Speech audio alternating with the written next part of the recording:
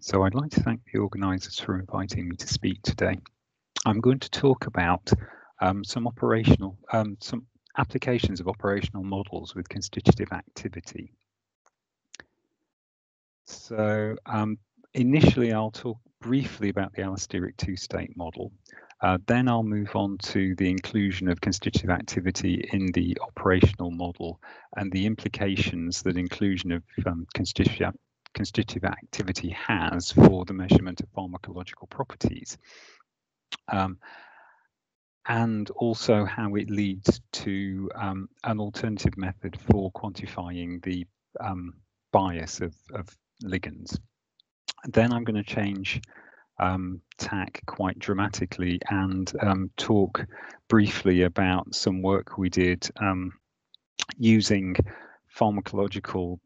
analytical pharmacological methods derived from these models to determine the number of binding sites on CC chemokine receptor 4. So the allosteric two-state model really arose out of an interest I had in understanding the functional impacts of allosteric modulators. And the model is derived essentially by fusing the two-state model of receptor activation with the ternary complex model of allosteric modulation. When you merge the two and complete the scheme, that results in this model, and we can analyze it mathematically and compare its predictions with experimental observations. And so a couple of the interesting results that came out of that were an ability to provide a rationale for the effects of this allosteric modulator of mGluR1, where we saw where experimentally the compound inhibits the maximal response to glutamate without changing its potency, and it also has no effect on tritiated glutamate binding. And you achieve this in the allosteric two-state model by ascribing to the allosteric modulator negative activation cooperativity coupled with positive binding cooperativity. The negative activation cooperativity results in a depression of the maximal response, but also a rightward shift in the potency, and you have to compensate that with positive binding cooperativity in order to show no impact on potency and no impact on binding. Also, the activation cooperativity parameter leads to a natural description of coagonism as essentially just positive activation binding cooperativity between two what could be neutral antagonists, as shown here and here in the data on NMDA receptors, where this phenomenon has been well described in the requirement of the presence of glycine as well as NMDA in order to achieve a activation of the NMDA receptors.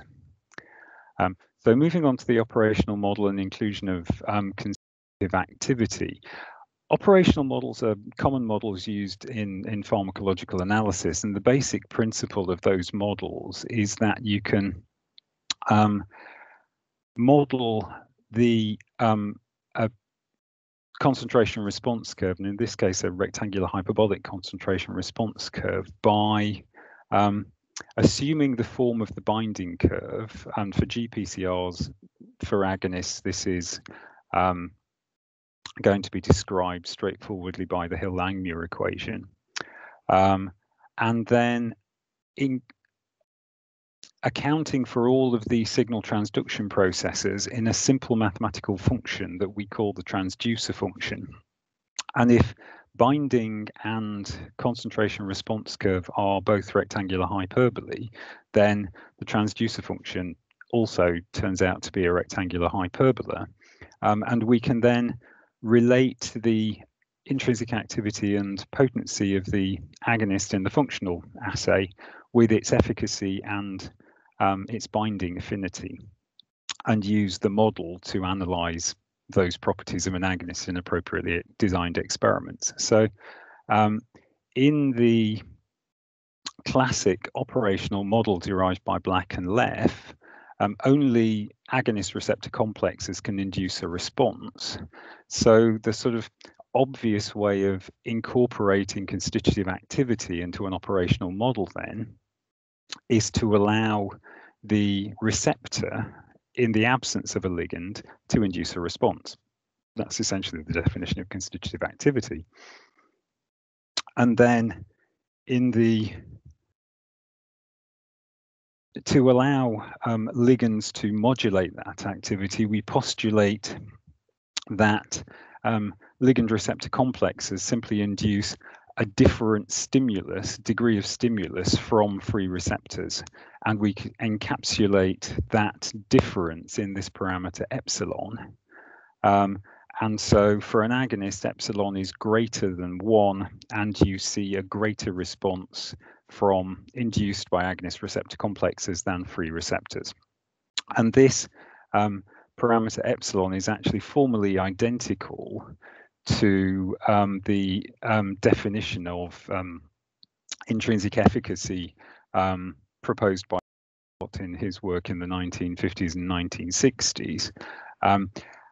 And in fact, then this model suggests that we can measure the intrinsic efficacy of ligands independently of coupling efficiency, which is something that's not possible in the Black and Leff model, where the efficacy parameter includes both of these components. And so the immediate thing that we then ask is, well, we derived a model, can we use that to analyze experimental data and derive pharmacological parameters? And the answer to that question is yes. This model is identifiable with an appropriate experimental design. Essentially, by using the sort of standard, if you like, pharmacological approach of varying the receptor density, that will vary the level of constitutive activities that you can measure and the response to the ligand. And with a suitable set of data and the ability to measure response in the system which is independent of the receptor of interest, that allows us to quantify all of the parameters in the model, and therefore to measure the affinity and the intrinsic efficacy of agonists in this model. We note quickly that if there is no constitutive activity, this model simplifies back to the original operational model. But anyway, this gives us a way of measuring intrinsic efficacy from concentration response curves, which is something which hadn't previously been possible. And that ability to measure intrinsic efficacy also provides a method of measuring absolute ligand bias, in that if you have two signaling pathways that you are measuring responses down, both exhibit constitutive activity, you can measure intrinsic efficacy, and the ratio of the intrinsic efficacies is then a valid method of measure of absolute bias. In the operational model from Black and Leff and methods that are derived from that model, it's necessary to determine bias relative to a standard, because there's no way of independently accounting for differences in signal amplification using an operational model, whereas the Slack and Hall model, including constitutive activity, measures the coupling efficiency of the system independently of that intrinsic efficacy rather. So now moving on to CCR4, we were developing inhibitors of CCR4 as potential treatments for asthma, and so we were addressing the usual questions that come up in lead optimization campaigns. Are the inhibitors competitive with the endogenous agonists, and do those antagonists bind to a common binding site with other antagonist structural classes, or do they bind to distinct sites? There had already been a proposal that there was an allosteric inhibitory site or an allosteric modulatory site on CCR4 from work performed by AstraZeneca, who showed that their compound series, represented by this compound, compound 7, in the paper that we published, bound to a binding site that was accessible from the cytosolic face of CCR4, whereas this compound from BMS didn't bind to that site, but but no further details of that binding site were presented, so it was unclear whether this molecule competed with the chemokines or was binding to a distinct site. So the question from the project was, are our compounds binding to that intracellular site or to a distinct binding site?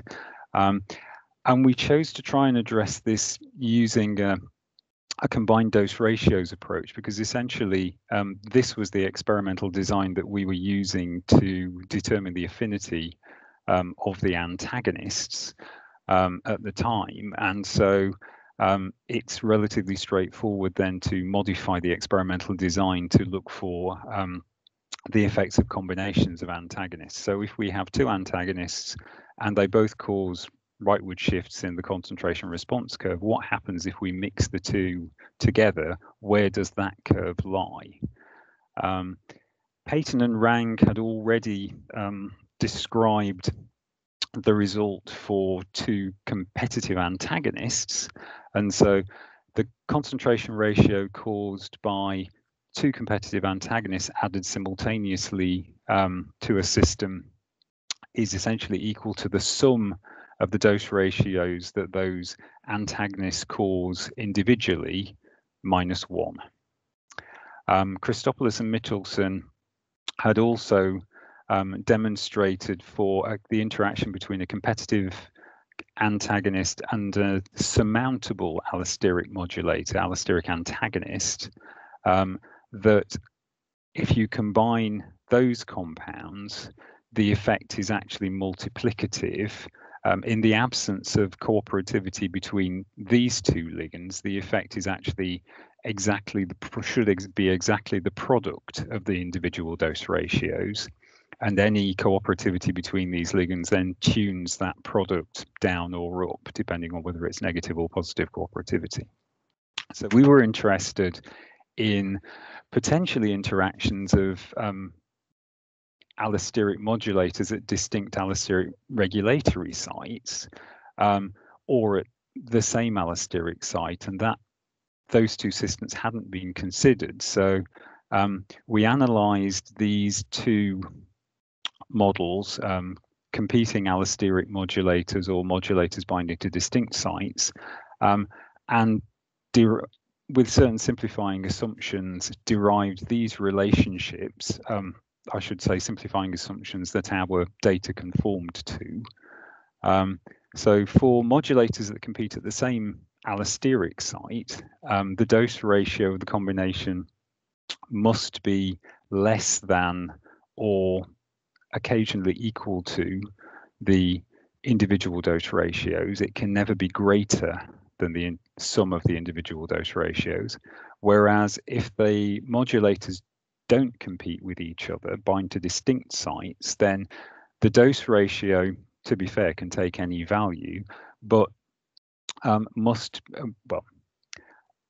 without very strong negative cooperativity between the two ligands, should be more than the sum of the individual dose ratios. So this provides us with criteria to distinguish between ligands that bind to the same site or distinct sites.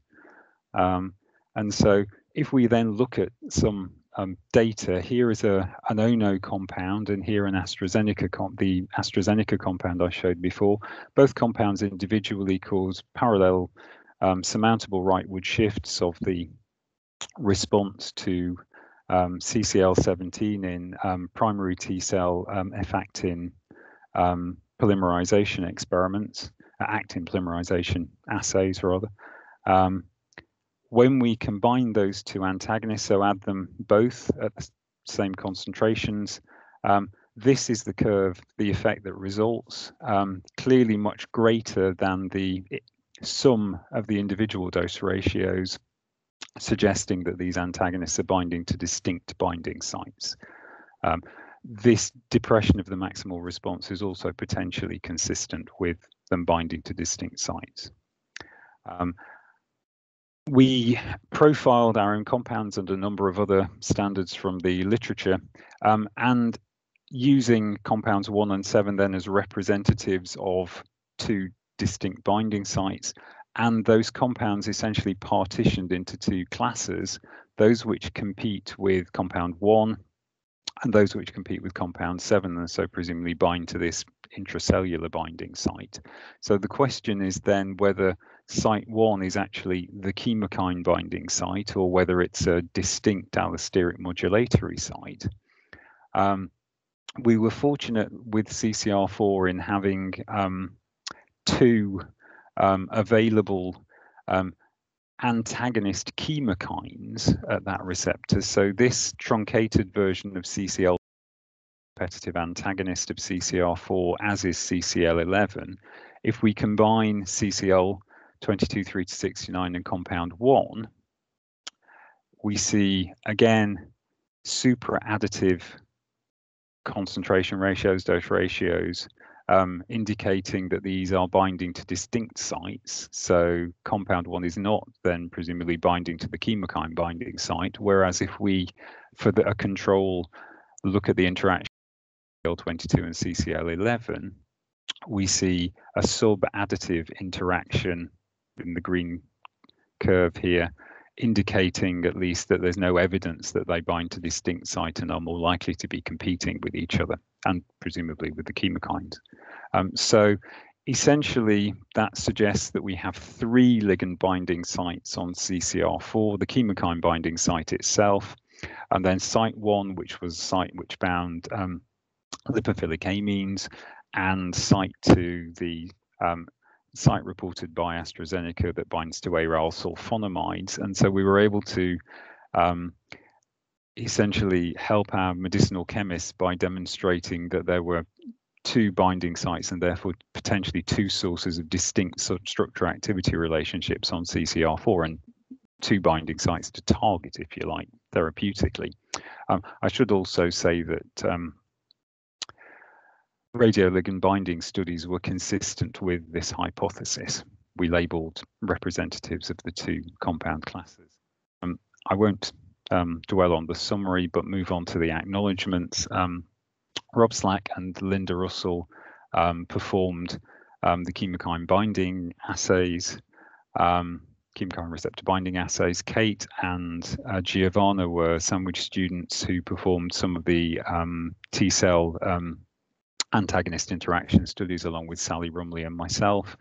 And Morven, UR and Ashley were our molecular biologists and generated the CCR4 stable cell lines for the project. Simon Hodgson was the project leader, Nick Barton, our structural biologist and computational chemist. I should also acknowledge the chemistry team for synthesizing the reagents. Jesus Geraldo collaborated with me on the work to look at the use of the Slack and Hall model for measuring ligand bias. And I would also like to thank Jane Denier, Richard Knowles, Helen Connor and Heather Giles, former line managers of mine at GSK, for supporting my work on receptor theory during my career. So thank you.